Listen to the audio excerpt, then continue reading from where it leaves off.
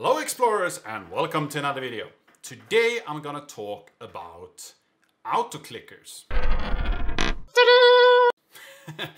And I'm not really sure if an auto-clicker is a valid topic actually, because when you're thinking about it, having something doing something automatically could be very good for tasks that you want to do on your computer.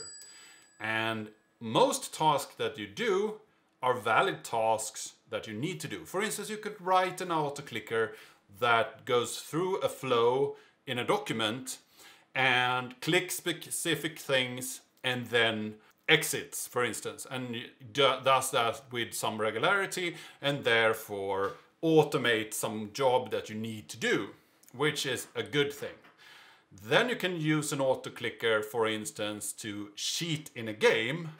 That's not valid and not allowed by most of the online games, and you could lose your account and so on. So there's a gray line here. It's something to be good to know how to build, but you need to use it responsibly. With every technology, you need to use things responsibly. And the reason I wanted to create an auto-clicker was to make a teachable moment, because my son said, I want an auto-clicker so I can be AFK in my friend's server on Minecraft.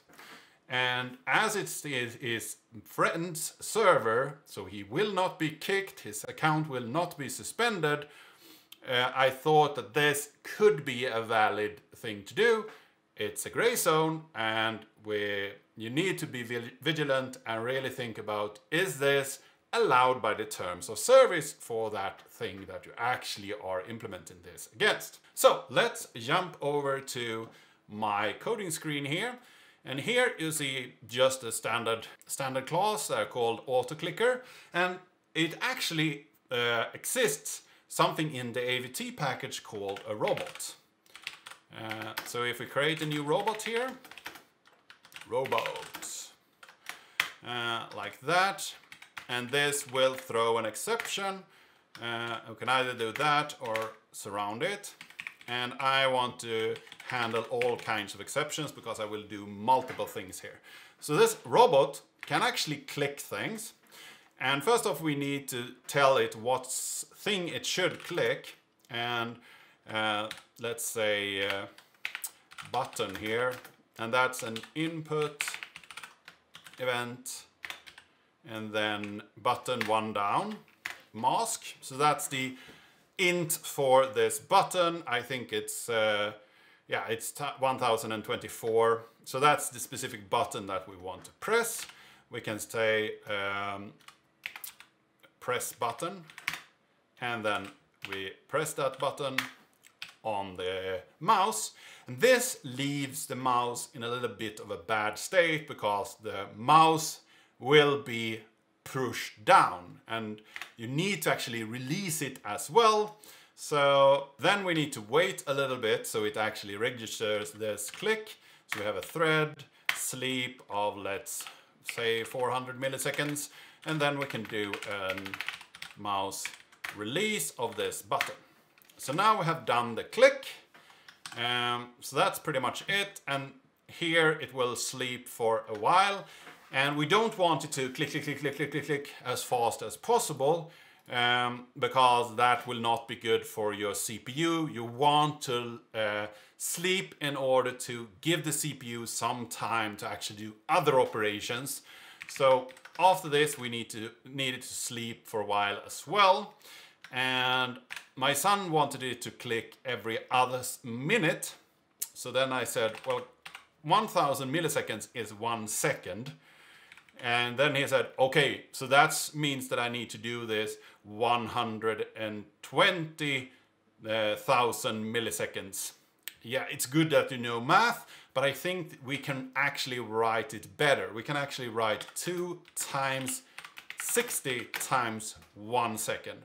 So in this case, you can easily see that we are talking about seconds, because this is milliseconds, and then we know that we have 60 seconds in a minute, and then we have 2 minutes. So you can easily change this to 3 minutes and so on.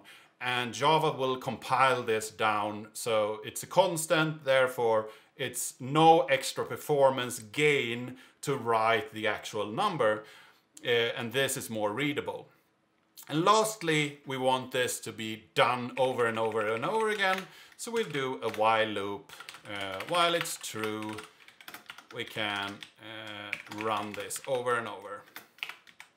So this will click every other minute, and so we can say that we want it to click every other second. So we can have it a little bit faster, and then we can have something that types out also that it clicks.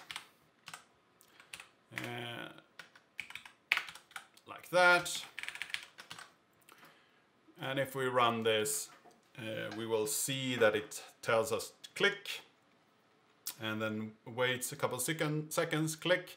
And if I hold over the stop button here, it should click and stop the application without me actually doing any clicking.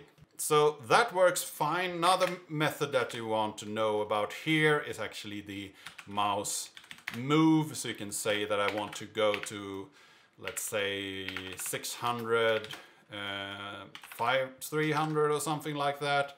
And then we will see that the mouse actually moves without me actually moving anything. It will end up somewhere else on the screen, and I can click there. So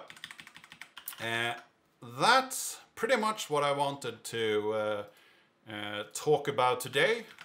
So that it's very simple. It's not that much code, but with great technology or with great knowledge comes responsibility. So if you're writing an auto-clicker to perform some task, look into the service agreement and see that you're actually allowed to do this. So you don't create something that end up suspending any accounts or making any other problem for you. I hope that you found this interesting. I hope that you liked this video. If you haven't subscribed yet, please do that. And if you have any comments or suggestions, leave those down in the comment section down below. And I really hope to see you in the next video.